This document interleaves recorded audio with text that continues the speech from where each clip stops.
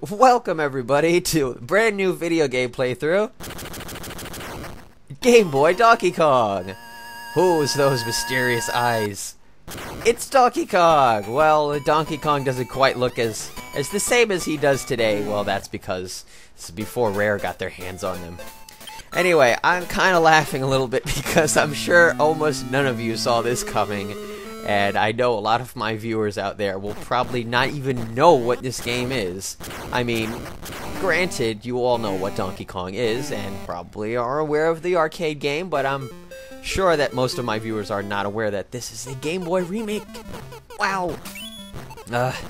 Anyway, the game itself is pretty straightforward. Well, you maneuver Mario. He's not called Jumpman anymore because, well, this isn't 1981. But yes, Mario has some new tricks in this game, which really makes it a fun game. God, we're still like the first minute, practically, and I'm already blurting out everything that I intended to say about this game. But I really like this game. Yes. Is there something that I should totally be saying? Oh yes, well, let's go ahead and start over. Hello again, everybody. This is Anthony, aka Playing With My Wii, and this is a brand new video game playthrough, Game Boy Donkey Kong. Well, anyway, the reason why it's called Game Boy Donkey Kong is, well, obviously, it's a remake on the Game Boy. I do have information about this game, but, you know, pretty straightforward. I really like this game. I have this on the original Game Boy, even though I recorded this off of Visual Boy Advance. The game is pretty straightforward, as you can see. All you have to do is climb to the top. Wow, it's just like it was in the original arcade game.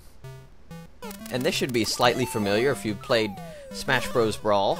75M, as you know, 75M was remade as a stage in Super Smash Bros. Brawl. Yes. Donkey Kong even throws the same boingy spring things. Yes, but yeah, they don't launch you off the side of the screen. They actually kill you. Yeah, that's what they're supposed to do. Anyway, so yeah, you know, it's basically straightforward.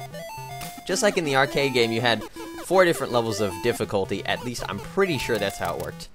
But anyway, in this level, pretty simple. All you got to do is run over all 6 of these platform things, I guess, and you're basically just trying to disconnect the my god, I didn't want to get burned there. That wouldn't have been cool. Disconnect the girders, I suppose you could say. And wow, that was pretty quick. What a short game. Well, I guess that's the end of this playthrough. I'll see you all. Oh my god, that's not good. Ow. Right on the head. Anyway, unlike the arcade game, it still keeps going, and this is the generic music that we're going to keep on hearing every time we see one of these chase cutscenes. Ow! Yes, Donkey Kong seems to have ran away from the original arcade stages, and he just decided, hey, I'll just do something else.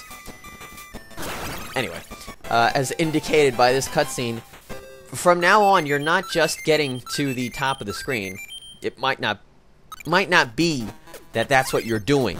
What you actually have to be doing in every stage is grabbing a key and bringing it to a door. Yes. Anyway, Donkey Kong seems to have ran into a big city.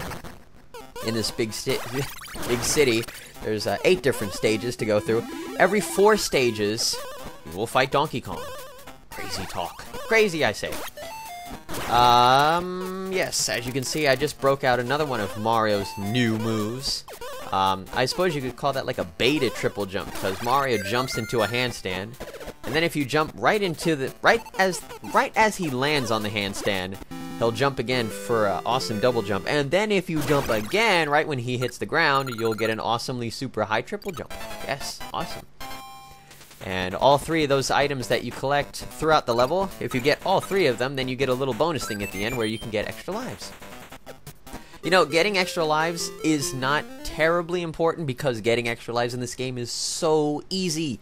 Yes, I will show you that, well, you did see that. Every time you complete all 4 stages, and that cutscene ensues, you get a 1-up for every 100 points that you get, and then another 1-up for any surplus points you have over said 100 points.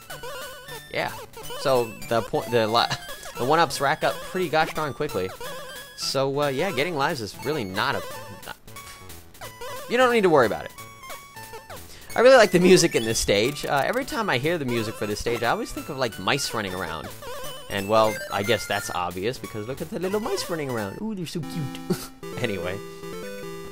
Oh, yes, and as a homage to Super Mario Bros. 2, at least I think that's what they were doing, you can actually pick up some enemies and throw them. Well, either just throw them or throw them into other enemies, which will knock them out. Yeah. It's like they never came up with that before. Anyway. So, yeah. Oh god, this one is fun. Oh, and also, this music should also be very familiar if you've played any Smash Bros. Game. It's the Hammer Time music. Stop. Hammer Time. Yeah, that. You know, basically, this game is sort of like a puzzle game. It really tests your, ingenuity skills, and that trash can's alive. And I don't seem to be able to pick him up. It's funny to me because the, oh, that was sneaky. Because the animation for picking stuff up, it almost looks exactly like it does in Super Mario Bros. 2. And, oh god, ow. Ow, that was stupid. Yeah. Yes, that's what it looks like when you die. Anyway, magic of video editing time, because, well, you know, I have to cut time off. That's just who I am.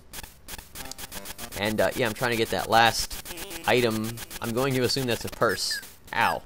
That was really good. That was good. Yes, another one of Mario's tricks is that he can, you know, start spinning really fast.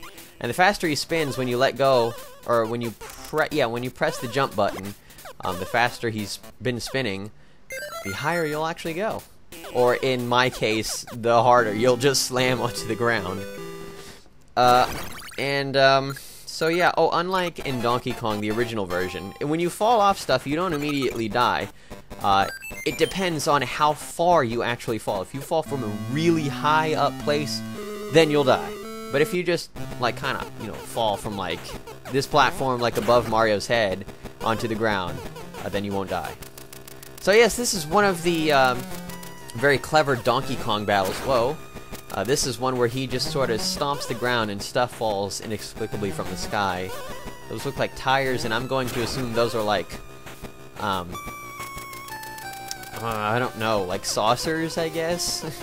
Or maybe like top hats or something? I don't know. So yes, anyway, what you want to do for all of the Donkey Kong battles, it depends on which kind of Donkey Kong battle you're doing, but in that case, you have to just get to the top where, I believe that's Pauline. Not 100% sure on that, but I'm pretty sure it'll be in the information. And, yeah, you just want to get to where she is. And these cutscenes usually indicate what you're supposed to do in the next set of worlds.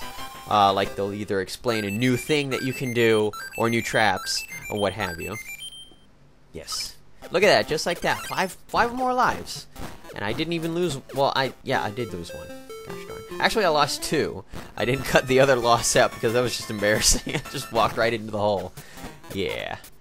Now these get fun with the little platform things that you have to make. It's almost like you're constructing stuff. And similarly to Super Mario World, like when you hit a P-switch, like a little music thing will start. And when the music runs out, well, any effects from the platform things, well, they disappear. I like that music. Anyway, well, I guess since we still have a little bit more time, a little bit of information on the game. Donkey Kong is a platform game developed in 1994 by Nintendo for the Game Boy handheld video game system, which also contains puzzle elements. Donkey Kong is loosely based on the 1981 arcade game of the same name and its sequel Donkey Kong Jr. The game is also known as Game Boy Donkey Kong, as seen in the title screen, and also Donkey Kong 94, their promotional title before release, to differentiate it from the 1981 arcade game.